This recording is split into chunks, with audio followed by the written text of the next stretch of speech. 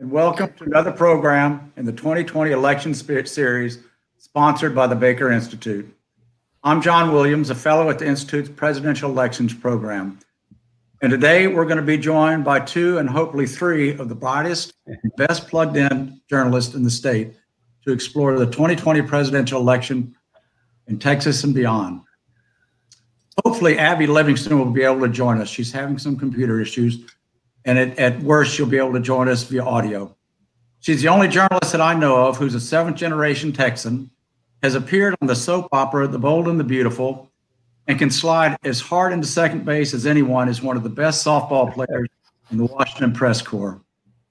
She joined the Trib in 2014 as the first Washington bureau chief, and in that role, she covers members of the Texas congressional delegation and campaigns back in her home state. Patrick Svitek is the primary political correspondent for the Trib. He's logged more miles in the state on presidential campaign trails than Texas rancher Charles Goodnight did driving cattle to Texas. A 2014 graduate from Northwestern University's Medill School of Journalism, he previously worked for my old newspaper, the Houston Chronicle, and its Austin bureau. Evan Smith is the CEO and co-founder of the Texas Tribune, which has broken new ground in nonprofit journalism since opening over 11 years ago. A former editor of the Texas Monthly, Evan has a unique blend of the best attributes of Edward R. Murrow, Katharine Graham, and P.T. Barnum. If you're interested in Texas and politics in the state, the Tribune is the place to go, because Evan quite simply knows how to get our attention and how to keep it. Today, our panelists will discuss what may be a landmark presidential election as Joe Biden hopes to become the first Democrat to win the Lone Star State since Jimmy Carter did that in 1976. That may or may not be simply wishful thinking by Democrats, but polling indicates that something is happening in this hard red state, and it could affect us for decades to come. Abby, Patrick, Evan, welcome. Thank you, John. It's so good to see you and to be with all of you. And I want to thank everybody from the dean on down at the Baker Institute for having us today. We're very pleased to be joining you. Patrick, hi. Hi. Happy to be here. We're going to have the conversation that we would be having in private anyway, but we're just going to do it for the benefit of people. Abby, I know, is desperately trying to get on, and if she does get on, I know she'll speak up and she'll join the conversation. But let me dive in while we have you now, Patrick, alone. And let me ask you to give an overview of the race at this point. We are 7 days out. As John Williams correctly said, this is not a state that we're used to being competitive 7 days out. In fact, I think just back my measly 30 years of paying attention to Texas politics and journalism, and I can't remember an election cycle in which I did not know with certainty what the headlines would be the day after the election, 7 days out. And this is one of those elections, Patrick, where we really don't know what's going to happen. Yeah, absolutely. I mean, the way I think about it constantly is you have four blockbuster, big picture events to watch in Texas on November 3rd. And in any other election cycle in Texas, just one of these would be huge in terms of having this level of competition in a state like Texas. So you obviously have the presidential race, where Joe Biden is polling pretty close to Donald Trump in Texas, and in some polls is even ahead, within the margin of error, but ahead. And you're seeing the Biden campaign pay a little more attention to Texas in the home stretch here, adding to their TV reservations, and also sending his running mate Kamala Harris to the state on Friday. Looking farther down the ballot on the statewide side, you have a U.S. Senate race where the Republican incumbent John Cornyn, has bet ahead in polls by single digits, but we've seen some signs in the past couple of weeks that this may be a more competitive and hotly contested home stretch. You have the Democratic nominee, MJ Hager, really outpacing Cornyn in fundraising since July in a very serious way. And you've had some Democratic outside groups come in at the last minute to try to help push her over the finish line. Cornyn has been on the attack against Hager for the past few weeks now on TV in a really aggressive way. So again, even if he has a polling lead in this race, we've seen some signs that it's ending on a pretty competitive note. And then looking below those statewide races, you have a very wide congressional battlefield in Texas. Yep. The Democratic Congressional Campaign Committee is targeting 10 Republican-held seats here. The National Republican Congressional Committee is trying to flip back the 2 seats they lost in 2018 in Dallas and Houston. So that's a 12-seat congressional battlefield in Texas, unlike anything we've seen before. And then the fourth big blockbuster event is the fight for the state house majority, where Democrats are currently 9 seats away from the majority after picking up 12 in 2018. So again, I think about it, those four big blockbuster events in any previous cycle in Texas, just having one of those right, be an earthquake. Yeah. I see that Abby's joined us. Hi, Abby. Good to see you. Patrick and I were just talking about what an extraordinary election cycle this is in terms of the level of competition that none of us is used to seeing competitive elections to the degree that they are this year. For all of us in journalism, right, this is like the greatest thing that happened. I wake up every day in this cycle thinking this is the Super Bowl, the Olympics, and my bar mitzvah all at once, right? It's the greatest thing that ever happened. You feel that way too? Absolutely. I mean, one of the few hesitations I had in taking this job when you were hiring me 6 years ago was that there wasn't much going on politically in campaigns. Come on. It was going to be great. We knew it. There was one competitive congressional district. And, you know, now I can't even, I'm almost paralyzed in reporting because there's just so much going on to keep track of. And so it's quite extraordinary. And I think also, like, I'm in Washington, D.C., and I'm kind of in the national political chatter, and Texas is the center of the world. Everyone is obsessed with it at the congressional level, at the Senate level, and now at the presidential. It's taken a little while for the statewide to come online, but this is a national fascination. So the inside out piece, which Patrick so ably looks after for us, we know that inside Texas, everybody is talking about Texas, but you're confirming my sense, which is that outside Texas, the outside in view, there is just as much interest in what's going on here. Absolutely. I mean, you look back at, you know, at the very few things I can do socially amid the pandemic, I will get asked about Texas. And the only time I can compare that to is like November of 2018, right after the Beto O'Rourke near win. It was just, what is going on here? And it's also just somewhat foreign territory for national reporters. It's an unknown. Like, this has not been a place people have covered in a generation. So you've got a generation of reporters just trying to figure things out, and operatives. Yeah. Patrick, I noticed today that Mark Murray, the political director, or a political director at NBC News, noted that NBC has now moved Texas from lean Republican to toss-up. Again, let me note for the people who are not looking at the calendar, we're 7 days from the election, and they've moved the state now from lean Republican to toss-up. I know he's a graduate of the University of Texas, but still, that's pretty significant, is it not? Yeah, I mean, it's a pretty ambitious move, I would say, even though there is a lot of reason for Democratic optimism. Pretty ambitious move to see a national forecaster put it in that category. But as we talked about earlier, I mean, the polling at the presidential level continues to be pretty competitive looking, you know, and you have the Biden campaign sending Kamala Harris here on Friday. The Biden campaign, by no means has gone all in on Texas at the end here, but they're certainly sending some signals that they view this as a late opportunity. Well, and to the point about the polls, Patrick, so we've had 3 polls come out over the last 48 hours with different outcomes or different findings, right? The Dallas Morning News, University of Texas Tyler poll showed Biden up by 3. Then the University of Houston Hobby School poll showed Biden up by 5, and then the New York Times Siena College poll showed Biden up by 4. So you have a range of Biden +3 to Trump +5, which, okay, fine. But, the closest presidential election of the modern era was when Bob Dole beat Bill Clinton by 5 points in 1996. Even if you take the over in terms of the Trump lead in those polls, it is still setting up to be one of the closest races in the modern era. Absolutely. I mean, all these polls, they've certainly varied, especially in the past few days. But one thing that remains true is that every single one of these margins is closer than Trump's margin in 2016 in Texas, which was 9 points. And at the time was the closest margin for a Republican nominee in Texas in 2 decades. So, we're closing in on a baseline, or we're dealing with a baseline that was already historically small, at least in modern times. And so, again, you can pick your poll any day of the week to fit your narrative, but you can't dispute that every single one of these polls is producing a margin that is smaller than Trump's margin in Texas in 2016.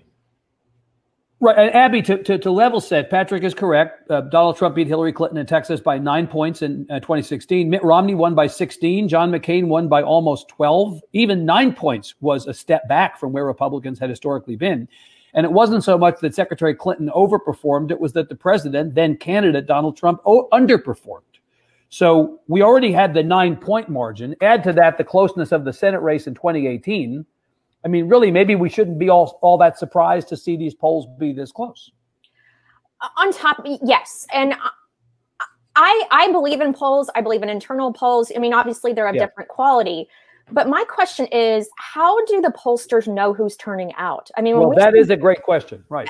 And I don't think we know. And I think there is enthusiasm on the left and the right in Texas. And I think we're seeing a geographic battle of rural versus city/suburban. And so, I think the polls are a guide, but I think you have to be educated in how you look at polls. It's a snapshot in time. They've been consistent, but they're not. I get frustrated after an election when someone says, "Oh, the polls are wrong," and it's part science, part art, and they're not these dead set metrics, if that makes sense. Well, and in fact, one of the things that came out about the polls over the last couple of days was, the late polls in the Senate race in 2018 still showed Ted Cruz ahead by a margin greater than what his ultimate margin was on election day. So even if you look at, what are considered to be the most reliable polls, they're only, as you point out, going to be a snapshot of that moment in time. In fact, they're looking back over their shoulder because invariably they were in the field a couple days before the results come out. And the cliche is true. The only poll that matters ends up being the one on election day, right?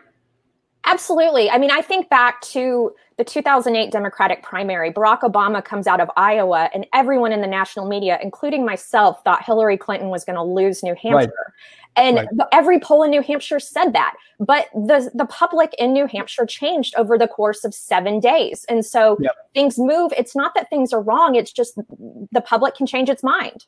Yeah, the Senate race in 2018, I think, was a great example of that. I know that especially in the final few weeks of that race, it was a pretty fast-changing environment. A few weeks before that, you had the Kavanaugh hearings. The Cruz campaign came out of that thinking that that had energized their voters and helped them build a mid to high single-digit lead in the race. And I think they said on the record at the time that's what their internal polling was showing. Then early voting started. Beto O'Rourke, he was already campaigning very hard, but really increased, his in-person campaigning, holding all these early voting site rallies. And we all know how that race ended with him ending up at 2.6 points behind Cruz. So things, I know the potential for in-person campaigning in this stretch is obviously limited, but things can change quickly. And as Abby said, polls can just be a snapshot in time, or should be viewed as just a snapshot in time. So Patrick, Abby teed up turnout, which I think is the most important element of all this. I've been thinking for some time when people say, how's the election going to turn out? Let me go in my time machine ahead to the day after the election and figure out what the turnout was. And that will allow me to say what I think the result might be. Because turnout really does matter. We had 9 million people, almost 9 million turnout to vote in 2016. We had almost 8 million turnout to vote in 2012. We are sitting here today through the end of yesterday at 7.8 million people. 87% of the 2016 turnout has already turned out just in the early vote period, with 4 full days of early vote left plus actual election day. So what's the ultimate turnout number, Patrick, going to be? It could be 11 million. It could be 12 million, right? I think it's safe to say that it's going to exceed 12 million, which I think is just uncharted territory for the state in terms of being able to. I mean, think about this. If it's 12 million, it is fully 1/3 greater than the largest ever turnout in the history of Texas. Right. And we should point out, right now we're with the, 7 point whatever million people who've already voted early in Texas. That's already over 40% turnout rate of the registered voters in Texas. This is, I think, really going to end up over 12 million people voting. It's going to be a very high turnout rate. And I think when you see an increase like that, all bets are off. And, it's going to be uncharted territory. Patrick, the conventional wisdom on turnout at that size, and Abby, I want your read on this as well, is that a high turnout election is bad for the party in power. Not bad for Republicans, but Republicans happen to be the party in power now, because high turnout elections are motivated by people who are pissed off, not people who are happy. Angry people vote. Happy people don't necessarily vote, but angry people do vote. So should we perceive a turnout of 12 million or more as necessarily bad for Republicans in this case? Patrick first and then Abby. I never going to touch that. I don't know. I think that, obviously right now you can look at polling in any state nationally. it tends to be more enthusiasm on the Democratic side. I would assume that applies here in Texas. I don't know what the latest poll that tackled that question is. But at the same time, Republicans have also focused over the past 2 years, at least in Texas, have put a renewed focus on voter registration, have put a renewed focus on the kind of nuts and bolts party functions to bring more people into the party and to turn them out. And so, you certainly talk to some Republican operatives, publicly and privately. And I don't think that they're necessarily, super concerned that super high turnout is going to dramatically favor Democrats. I think that they would concede that sure, it favors Democrats, but they have some cause for optimism on their side, given the party building they've done over the past 2 years, and also just enthusiasm for their candidates in general. I mean, obviously there's enthusiasm for President Trump, but they also have some down ballot candidates who I think are generating real enthusiasm. And I know Abby wrote a story about that kind of up ballot effect that could be happening here, and I'm sure we'll get to that later. Abby, is your sense that high turnout is necessarily better for one party or another? I mean, my instinct is it's probably better for Democrats, but I don't really like reading things like that anymore, given all the topsy-turvy nature of politics in the last 5 years. Yep. I would argue both sides are angry. I mean, I think the Trump folks can be very angry at the same time, even as the out-of-power Democrats are angry. And I just think Trump is a unique figure that energizes both ways in an ahistorical way. Yeah. Abby, what do you make of the reporting that there are a very high percentage of people who have no general election voting history, who have voted early so far? It's one thing to be able to say, as our mutual kind of work friend, Derek Ryan, who is the Republican strategist, consultant, did yesterday, reported in his daily email about the vote that 86% or so of the so-called 4Ds have voted so far. These are people who voted in the last 4 Democratic primaries, or 81% of the 4Rs, people who voted in the last 4 Republican primaries have voted. But there's some number of people who have early voted who have no voting history. Now, that may be because of the growth of the state's population, people migrating into Texas from other places or whatever. But what does that tell you about how we look at these numbers? I still think it comes back to Trump. I think he brings people to the party that have never cared before about politics. At the same time, I think it probably indicates younger people are voting, possibly Latinos. Californians, I keep hearing about Californians who've moved to Texas. And so I just, probably my gut is it helps Democrats, but I am just very cautious in making assumptions like that. Patrick, the funny thing about the 2018 Senate race, to use that again as the benchmark here, is that after all of the fuss and tumult about what happened, we discovered after the fact, we think at least, that the native Texans voted for O'Rourke over Cruz, but it was the people not from Texas who voted for Cruz over O'Rourke, right? So the idea that somehow people coming from the outside might somehow favor a Democrat and dilute this Republican state's vote, at least in the case of the Senate race, maybe turned out not to be true. Right. And that, ironically sometimes goes against the Republican rhetoric we hear on the, political makeup of voters who are migrating into the state, at least in that it appeared that they favored the Republican. Don't California my Texas becomes go right ahead, do California my Texas, right? If it ultimately results in that. Patrick, Abby referenced rural voters and urban voters. Obviously, we have a state that is rapidly urbanizing. Somewhere in the vicinity of 88 or 89% of the state of Texas lives east of Interstate Highway 35. Of the growth in population between now and 2050, as the demographers predicted, the vast majority, 90+%, is going to occur in the metropolitan counties of the state. And yet rural Texas saved Ted Cruz last time. Rural Texas saved Ken Paxton last time. Rural Texas may have saved Dan Patrick last time by being reliably out there and voting. So is the geography of the vote this time going to look like it did last time? The city is blue or blues, rural is red or reds, and the purpling suburbs are the ball game? Yeah, I think so. And I think for Republicans statewide, the rural parts of the state will be the firewall, or at least they're hoping that holds up. I mean, they acknowledge that the cities are getting bluer, the suburbs are getting more competitive, and in some cases becoming lean Democratic overall. If you look at some of the margins in some of these suburban counties increasingly, but that the rural, there's one Republican, operative I talked to a while ago who, said I'm really thankful that we still have East and West Texas, because that could be the firewall here. And as you pointed out, Cruz needed rural Texas. If you take a look at, I think it's the census, formally designates, rural and non-rural counties. Cruz lost the non-rural counties, won the rural counties, which for Republican statewide dominance in Texas, the formula has always been, run up the score in those rural counties and then eke out, a single digit win in those non-rural counties. And when I say non-rural, those are the suburban, urban, and exurban counties. And that formula kind of fell apart for Cruz. And he had to rely on the rural counties when you look at that breakdown. Abby, what do you think about that? Well, I have an anecdote from election night 2018. The first batch of votes came in and it looked like O'Rourke was going to win, and it was going to be an absolute bloodbath in the congressional delegation. Like congressmen Republicans I didn't even dream were in trouble were down.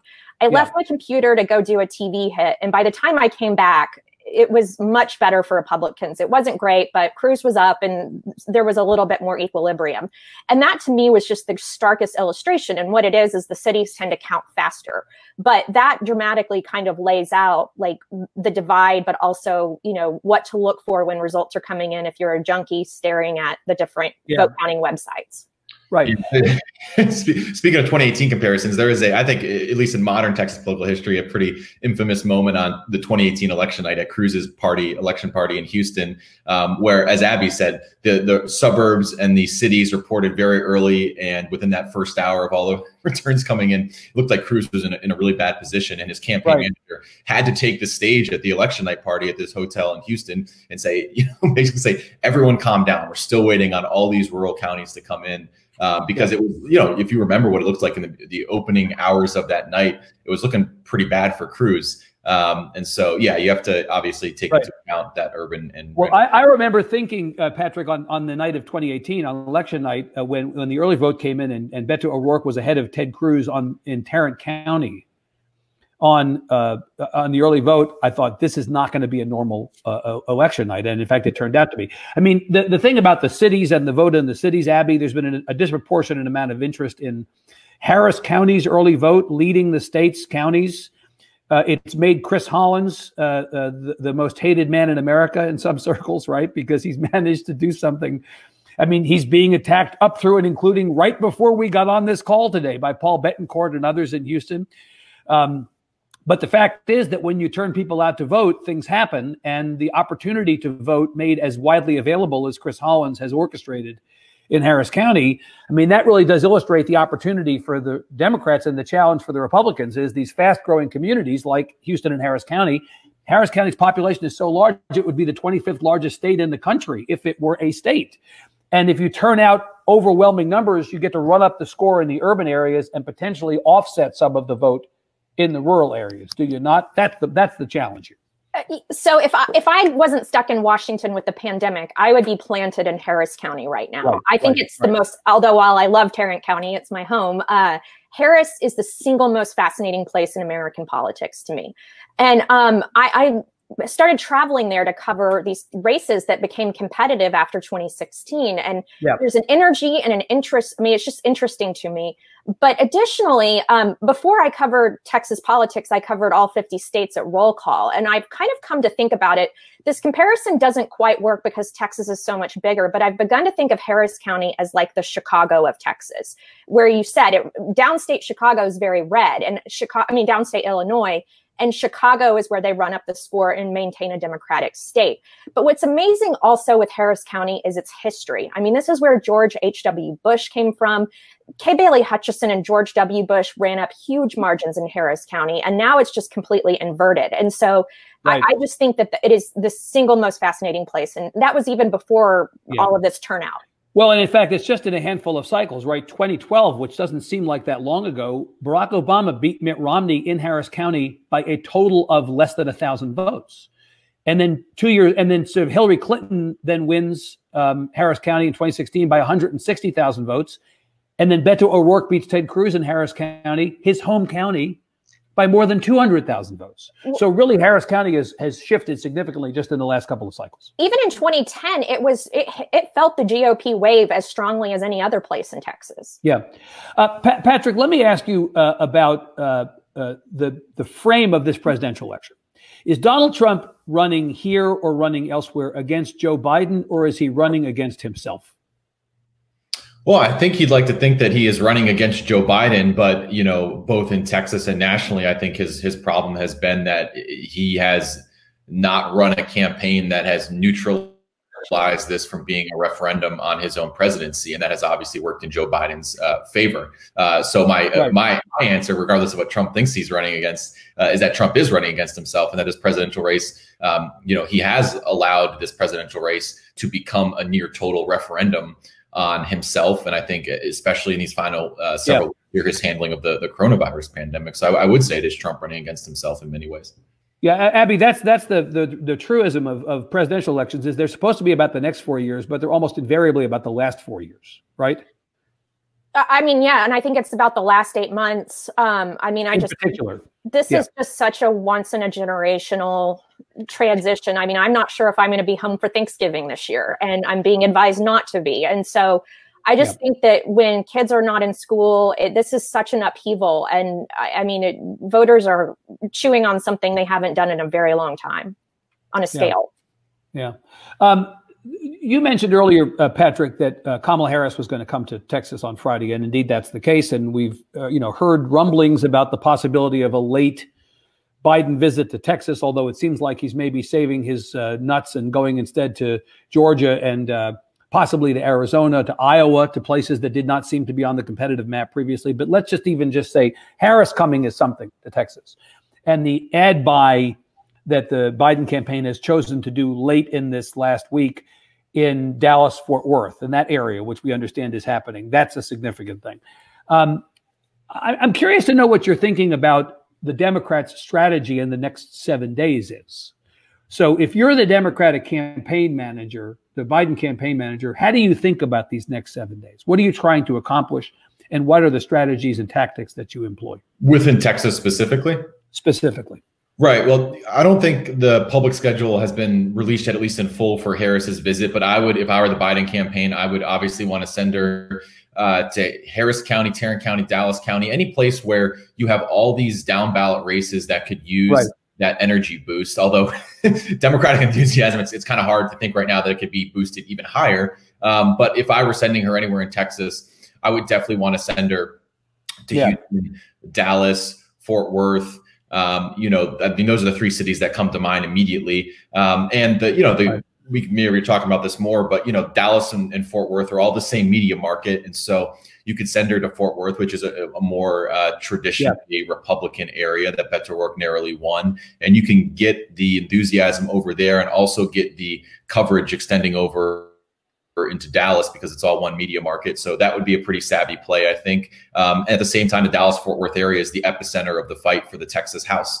And we've seen down ballot candidates in Texas not afraid to embrace Biden. I mean, he has endorsed a number of congressional and state house candidates, and they've been very happy to have and promote his endorsement. And so that tells me that they would really welcome the opportunity to have him in their market. Abby, to think about Fort Worth, about Tarrant County, which is your home base, Fort Worth better than almost anybody I know, right? Politically. Except for Bud Kennedy. Well, I would actually take you against Bud Kennedy if that's the fight we're going to have right here. But I digress. If you go back to 1952, there's only been one presidential election cycle in which Democrats have won Tarrant County, and that was Lyndon Johnson in 1964. Obama lost Tarrant County twice. Clinton lost Tarrant County. O'Rourke did win Tarrant County, who I think probably, I'm going to just say, and others on the call who are more veteran at this stuff than I am may be able to fact check this in real time, but I believe the last Senate candidate to win Tarrant County on the Democratic side, probably Lloyd Benson. But O'Rourke won Tarrant County by marginally last time. Tarrant County has been for a very long time the most conservative large county in the country, and yet they're sending Kamala Harris several days before the election to Tarrant County. What does that tell you? And what are you hearing from your Fort Worth peeps? about that? Well, I think it means two things. One, I had to do a correction on this. Apparently, the Dallas-Fort Worth market is the largest television market in the state, not Houston. So I think that's a big point of it. And it's the bellwether. And I think, I mean, you can hit up, I mean, it's nice for me as a Fort Worth having grown up in Fort Worth, to get a little bit of attention over Dallas. But I think it's the bellwether. I think you hit up the big market. But I also remember in fourth grade, Bill Clinton stopped at Meacham Airport in Fort Worth, and then he went down to the Valley. And that's actually where I would have sent her, because I think that could be the difference there. Well, in fact, the Castros, one or another of the Castros yesterday, I think it was Joaquin Castro, the congressman, was remarking that there would actually be a lot of value in the Biden campaign sending Harris or some high-profile surrogate down to the Rio Grande Valley, because the concern in the polls is that Biden is underperforming Hillary Clinton among Latino voters. Well, yeah, go ahead. I would just jump in also. I don't know if the Biden campaign is thinking about the state legislature. I mean, I think they've got a lot of other things they're worried about. But I think there's also, I think, 5 state house candidates. Like, I think they call themselves the Tarrant 5. And so I think that it touches a couple of congressional districts in that too. So I don't know if it's strategic or not, but I think it's interesting. Patrick, that was your point, that if you go to Fort Worth, you end up, this has the Jeff Leach race and the Bill Zedler race and the old Jonathan Stickland's seat, right? There are a whole bunch of races up there. Matt Krause's seat. There are the Collin County seats. There are the 2 Dallas County seats. There's the battle for the control of the House heading into redistricting is not immaterial. Whether the Biden campaign, to Abby's point, is paying attention to it or not, you do get more than one for the price of one. If you, I think I totally understand where Abby's coming from. That the state house is probably not top of mind for them, but I thought it was notable when Jill Biden visited Texas. I think it was maybe 2 weeks ago. She did at the first day of early voting. In each of her stops, she mentioned that we can bring this home. You know, it's winning as possible in Texas for the first time in a long time. We can win this for Joe, but also for the state house. She specifically shouted out the state house battle, which I thought was interesting. Can I jump in on that? I mean, and I haven't talked to anyone high up in the Biden campaign, but there is a difference with this guy compared to Barack Obama. Obama was so new to politics. He drove Democrats crazy down ballot. There were just so many slights that there were down ballot candidates. They would forget to endorse people. And Joe Biden is probably thinking in terms of a governing majority. And Barack Obama, I just was listening to him before the speech. I mean, this event, he was talking about state legislature. So there was a complete, not paying attention to this last decade. And I think, one, because they got so shellacked in 2010, they're thinking about it now. But I also think Joe Biden is uniquely seasoned on that front. We had news this morning, first broken in the New York Times, confirmed by the Tribune and expanded upon, that Michael Bloomberg, the former New York mayor, who was such an unsuccessful presidential candidate but has all the money, has decided, based on polls that he commissioned, that Texas is winnable for Democrats. And so he is going to drop several $1 million, I mean, a bunch of money, into Texas here in the last 7 days to run ads on Biden's behalf, beginning Wednesday, running through Election Day, specifically targeting the president's mismanagement of the coronavirus. Those are the words of his spokesperson. And they're going to run in English and Spanish. That is the strategy for Bloomberg in Texas. Patrick, how significant is this? I think it is certainly significant. It's part of this trend of national Democratic groups seeing a late opportunity in Texas, whether it's people involved in the presidential race or folks that are watching the U.S. Senate race. As with any late spending, I think he's doing this through his super PAC, which is going to face higher ad rates than a normal candidate or campaign would. But in any case, we know from this whole cycle that Mike, when he spends money, he spends serious money and is going to spend it in a way they believe is going to be effective. So I think it is very significant. Abby, Mike Bloomberg is less afraid of higher ad rates than he is of a 32-ounce big gulp, right? I mean, higher ad rates don't dissuade Mike Bloomberg. Yeah. So a number of my Republican sources have been anticipating this. Is Bloomberg going to come in? And I've been watching this guy since he really started getting going on this front in 2012. And 2012. And so what he does, a lot of campaigns like to book their ads as early as possible. There's a Democratic super PAC, House Majority PAC. They like to book as early as possible to get the lowest rates. Michael Bloomberg does not care. He likes the element of surprise, and he waits to the absolute last second and then springs it on the opposition so they can't, they have to scramble. And I've seen him, it's lethally effective. And so many, I've seen it over and over. I don't know if it'll be effective here. There is, at the congressional level in Texas, there is precedent for this. I mean, he made a very late push last election cycle across the country to wade into a number of competitive U.S. House seats, including the 7th District and 36th. I was about to say, I thought Lizzie Fletcher also. Right, exactly. He came in late in both of those races with his super PAC, and I'm sure helped get them over the finish line.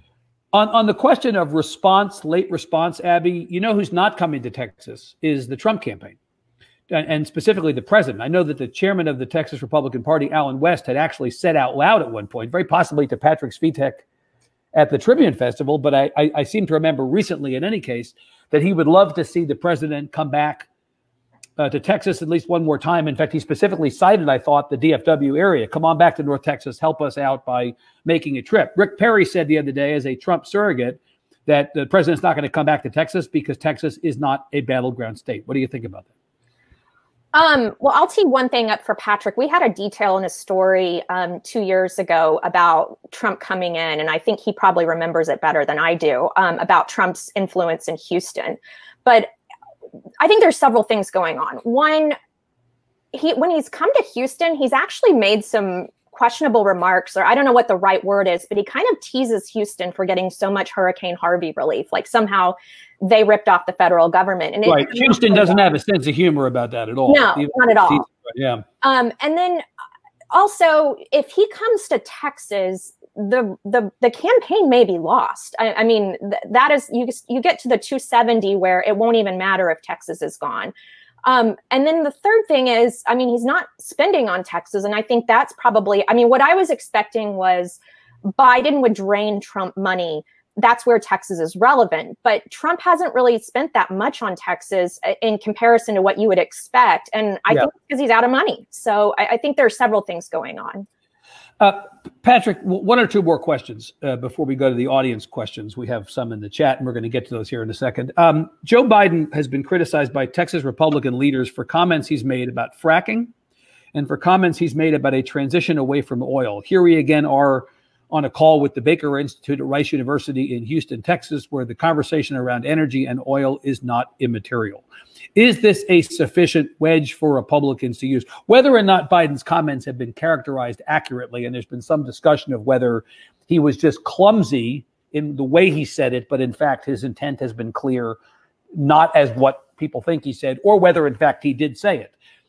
Is that a sufficient wedge against him in Texas? Sure. And just to go back to what Abby said, I think what she's alluding to with that detail in that story is that after the U.S. Senate race in 2018, I think Ted Cruz's campaign more or less said, or it was reported, that when they had Trump come to Houston and do a rally for Cruz, it was a net negative, right? Yeah, in that market. So yeah, Trump coming, especially in one of these major markets, is not always a net positive for Republicans. On Biden and fracking, I don't know, how effective that issue is, but it's clear it's one of the, I think in Texas, one of the few lines that they have against him. I think Biden's, predicament on this, if you want to put it that way, is he said some things. He has said some things in public about his position on fracking and oil and gas issues that have oversimplified or been inartful in referring to his actual platform. Because his actual platform, you go to his website or see what his campaign officials or advisors, how they've described things, is not, I would say, particularly radical. But he has been, quoted in public sometimes inartfully or over simplistically discussing his proposals. I know that most recent, I think, example of this, and this obviously I think was blown up a little bit by Republicans, but at the debate on Thursday, he said, yes, I want to transition away from the oil industry, which is not necessarily a controversial point, all things considered, but it was politically sensitive enough that the freshman Democratic Congresswoman in Houston, Lizzie Fletcher, came out and said that he failed to accurately address the comprehensiveness of the situation in Texas. And we also saw some other vulnerable freshmen in congressional seats come out and say the same thing, more or less, in oil states. So. Yeah. Abby, last question to you before we go to the audience here.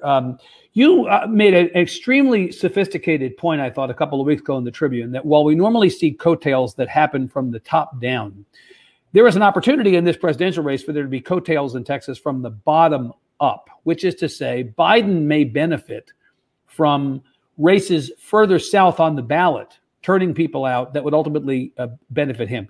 Could you talk that through a little bit? And what is your assessment of that a couple of weeks after you first said it, 7 days out from Election Day?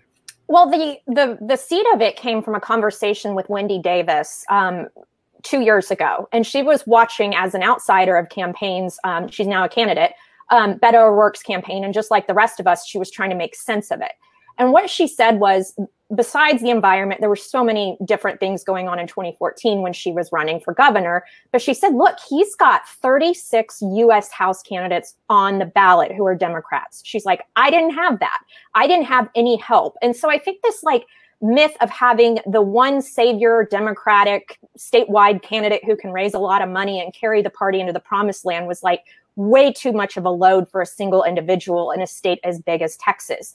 And so, I was just watching O'Rourke, and I kind of applied that in my analysis of the race last cycle. And then I actually, I've been thinking about it this cycle, and I actually talked to Congressman O'Rourke, and he said, yes, that's it. Absolutely. He may have used an F word in there too. Not probably so, right? Yeah. Yeah. And so, and so what I see happening is it's almost a destigmatizing of the Democratic Party, with all of these candidates showing up to the Rotary Club meeting and, right, not being AOC basically. Fascinating. And I think we'll know again, as we end where we started, we'll know the day after Election Day whether the reverse coattails effect actually happens. So let's go to some questions. John Williams, I'm just going to say, I think we have about 15 minutes before we turn it back over to you. So let's go through a series of those. Here is a question for you, Patrick. How is the run for Texas House Speaker shaping up? Any changes expected post-Election Day? Of course, that's not really on our topic today of the 2020 presidential race, but what the hell? Who doesn't love a good conversation about the speaker's race?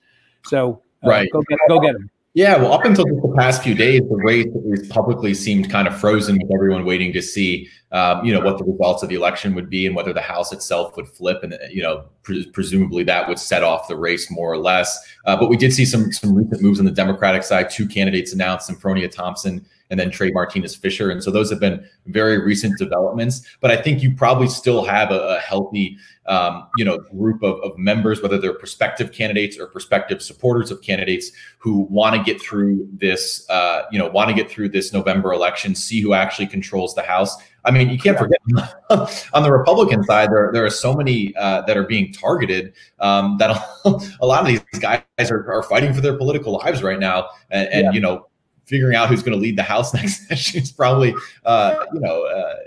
probably one of the least things on their mind. I mean, you have Democrats, targeting as many as, 22 Republican-held seats, open and incumbent seats. So again, some of these guys, are really in a fight for their political lives at the moment. It may not be the first thing on their mind. And also, we maybe alluded to this earlier, but given the potential for the results in a lot of these down ballot races not to be immediately known on election night, that could further kind of defer the speaker race. Again, if we don't know for weeks who's actually going to control the House, I guess not defer, but further cloud the speaker race if there's a little less certainty about who's going to control the House in January. I mean, right now, Patrick, the margin between Republicans and Democrats in the Texas House is 83-67. We forget that just 2 years ago, if we were sitting here pre-election day 2018, it was 95-55. It was nearly a Republican supermajority. Then all of a sudden, the Republicans lose 12 seats, and now it's within 9 seats net of the Democrats taking back control. I can only imagine what 2 years ago us would have thought about us having a serious conversation 2 years later about the majority in the Texas House flipping, because it didn't seem possible. But you could end up with a scenario, Patrick, where it's something in the vicinity of 76-74 or 77-73, where one party in control may need people in the other party to form a coalition of sorts to elect a speaker. Is that not more possible now? Oh, absolutely. I know in the past that's been a little taboo internally, but we're definitely, I think, we're definitely going to end up in that territory where it's going to be necessary to have that I think crossover support. And that's always been a sensitive issue, at least within the Republican Party in the House. Right. So as much as the P.T. Barnum part of me that John Williams alluded to would like to see Speaker Briscoe Cain in a 76-74 House, that's probably not going to happen. Right? Probably not. But there is no doubt Democrats, but on a serious note, I mean, if Democrats take the House, there's no doubt going to be a very fierce internal discussion in the Texas Republican Party about whether the path forward is more moderation, more compromise, or we didn't paint in bold enough colors, and that we need to do more to energize conservatives. So we laugh about that. And I don't think Briscoe Cain is going to be the next speaker, but that wing of the party may be leading one part of the conversation about where do we go from here. Yeah. Abby, so just as Patrick got an off-topic question, you have an off-topic question. Okay. Patrick's question was about the Texas House. Your question's about the U.S. House. How will the election potentially change the influence or seniority of the delegation? Maybe we should talk for a moment about the state of those races now, given the fact that the delegation is 23 Republicans and 13 Democrats in the U.S. House. Where is this likely to go from your vantage point today? Well, the delegation has been on a downward trajectory of clout over the last 2 terms because there were a bunch of Republican chairmen, and the Republican side of things, they have term limits on chairmanships. And so they've been phased out. And that's part of why we've seen so many retirements. But I think we're going to have a very, very young delegation. And that means there's not going to be a lot of clout. But at the same time, I think it's some fresh new blood. And no matter what happens, both sides have made a pretty concerted effort to recruit diverse candidates. I think it's going to be less white. I think it's going to be less male. And so I think it's going to be a really interesting delegation to watch. I think it probably, I don't know. It's going to be, there's unlikely of a shot that Democrats will lose power. So right now there will only be one chair, Eddie Bernice Johnson, over the Science, Space, and Technology Committee. But I think it's still a pretty young delegation, and we shouldn't really expect anyone shooting up high. It'll take a while. And the conventional wisdom, Abby, if you agree with this, say so. If you're comfortable that 7 days out, that the 4 seats that Democrats are principally looking at where they think they have a shot to win what have been Republican-held seats are the San Antonio to El Paso seat that Patrick alluded to, Gina Ortiz-Jones running for Will Hurd's old seat. What was the Pete Olson seat in Fort Bend County that Sri Kulkarni running against Sheriff Troy Nels. Yeah. The old Kenny Marchant seat, suburban Dallas, that is the mayor of Irving, Beth Van Dyne, the Republican, running against educator Candace Valenzuela. And then the Chip Roy, Wendy Davis marquee battle, Austin snaking through the hill country down to San Antonio. Those have conventional wisdom has been that those are the 4 seats that they're looking at principally. Yes, and I put those seats into 2 different buckets, and I think you can look at the larger landscape. And the Texas third of Collin County is also shooting up in interest on both sides. But I think you have to think of a district like Sri Kulkarni, Troy Nels, Sugar Land as suburban, and that's probably more gettable for Democrats. Whereas the 23rd and the 21st are city, suburban, and then there's a huge chunk of rural in both of those. And I think those are going to be very polarized and more difficult for Democrats to get. Yeah, I remember when James Carville, again, John Williams is old enough like me to remember this. James Carville famously, once upon a time, referred to Pennsylvania politically as Pittsburgh and Philadelphia separated by Alabama. That Wendy Davis district is kind of like Austin and San Antonio separated by Alabama, is it not? That part of the hill country that snakes down through those 2 cities is super conservative compared to those big urban areas. Yeah, so I think it's going to be a harder lift, but it'll be interesting to see. I mean, it is just a matter of, can the cities overwhelm the rural? And it's the statewide story as well. Patrick. For just a little more context, the San Antonio part of that congressional district is actually pretty battlegroundy. You do have that like hill country conservative anchor, and then you have very blue up in the Austin part. But the San Antonio part of it is actually pretty competitive. Right. You just remember the previous occupant of that seat was Lamar Smith from San Antonio, and it was reliably a Republican seat to the point that for many years that Lamar Smith was running for re-election, the Democrats didn't even field a candidate. Right? It was not a winnable district for them. That was a waste of time. So a couple of questions about the never Trumpers, Patrick and Abby.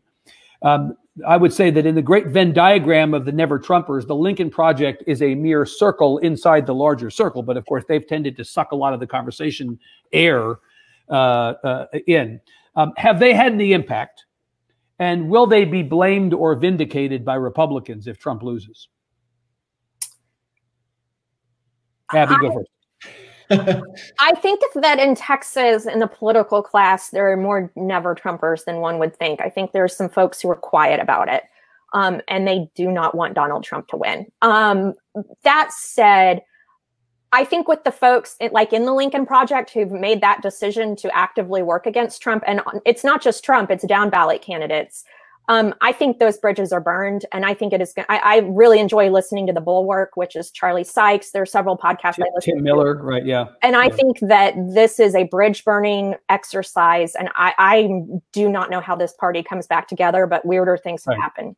You know, Patrick, I don't really see an all is forgiven moment in the direction of Rick Wilson when this election ends, regardless of the outcome. Sure. Yeah. And there's no doubt that there's anti-Trump Republicans out there, but I'm always interested in terms of gauging that because, you know, obviously you can't necessarily pick that up in a poll every single time is, you know, how much is that reflected in these down ballot candidates in swing districts? Are they seeking distance from the president? And I know there was some recent headlines about John Cornyn, you know, allegedly trying to do this. But if you look down ballot, these congressional candidates, these state house candidates, they're, again, some of them may not be, you know, bear hugging Trump, but we have no one anymore like a Will Hurd, who I think, you know, would overtly with the president on some issues. The Republican who's running to replace Will Hurd in his district, in his primary runoff, very actively sought and touted the endorsement of Donald Trump and is now having to pay for it in the general election. So again, I'm just curious always, how much is that that anti-Trump Republican angst reflected in the candidates? And I don't see a lot of down ballot candidates right now in Texas who are trying to separate themselves from the president. Again, they may not be at this point in the election in the fall, you know, hugely embracing the president, but no one I see is really making an effort to run away from him. I think just because my generation's starting to run for office, I think if you're a never Trumper, you just don't run. Yeah, you just decide to opt out. Yeah. Right. Yeah. Let me take at least one more question here, and it's more narrowly focused on the state. And that is, what do you both think of the decision by the governor, which has now been, after some back and forth in the courts, bolstered ultimately by the final authority, to limit the number of drop boxes for mail ballots in counties all over the state of Texas, so that Loving County, which has like one person living there, and Harris County, which has 4.6 million people, each have one drop box. And what do you think about overall efforts that some characterize as voter suppression? How will that impact this election cycle? Patrick, you first, and then Abby. Right. Yeah. And there's no doubt that these, you know, these moves that we're broadly referring to, you know, objectively, you know, make it harder to vote. I think from a political perspective, Abbott has felt a lot of pressure from his right over the past few months to crack down on this. You mentioned Chris Hollins earlier. The new state Republican Party chairman, Alan West, has been probably one of the most vocal Republican critics of Chris Hollins and his plans for his voting plans in Harris County. The Abbott decision to limit those mail-in ballot drop-off boxes that you just mentioned came, you know, within a span of days after Alan West joined a lawsuit against Abbott for his extension of the early voting period. So I think politically, Abbott is feeling probably some of the most heat from his right that he's felt in his governorship over these decisions made on voting, but also more broadly over just how he has aggressively wielded executive authority during the pandemic, whether it's on voting issues or other issues like the statewide mask mandate. And so politically, I think that he is feeling that heat. And again, you have people like Alan West leading the charge more aggressively than Abbott. I think on his right, he senses that. Abby, you know, the conversation nationally has been about these efforts, not just in Texas, but elsewhere. We're just part of the national conversation on this subject. Absolutely. And I think that's kind of one of the interesting parts of my position being in Washington, and I see things from afar. It's on the news every time I turn it on. I mean, even yesterday, I turned on Julie Mason's radio show, and Sylvia Garcia, Congresswoman of Houston, was talking about it. And so I just wonder, did it almost backfire in that it drew more attention on how to vote? That if it was on the news all the time and there was so much discussion, did it kind of have the reverse effect and make people all the more motivated? Is the reason that we're seeing the precipitous turnout in the early vote because people had it drummed into their heads that there was some risk right, to their ability to cast their ballot. I think people would have come out anyway. I just think that's the nature of this election. But I also just think it didn't do anything to tamp down voter turnout, it looks like. That's true. John Williams, I think we're at 5 till. And I think that according to our run of show, that means I need to turn it back over to you. Let me say that as the CEO of the Tribune for these 11 years, and as somebody who cares enormously about politics, there is no better partner than the Baker Institute. Thank you for having us. And I will tell you that 2 of the greatest people I've ever had the opportunity to work with in all the years I've been doing this are Patrick Svitek and Abby Livingston. And so what a pleasure it is to get to talk to them. Thanks, you guys. Thank you. Thank you. Fantastic. Abby, Patrick, Evan, thank you so much for providing what once again is a brilliant brand of discussion, smart and intelligent, that we've come to expect for so long from the Texas Tribune. It was very good. And I hope and expect that we can do it again. Great. Before I leave, I just want to encourage everybody to please get out and vote. It's important to democracy. It's also a very good way to express yourself.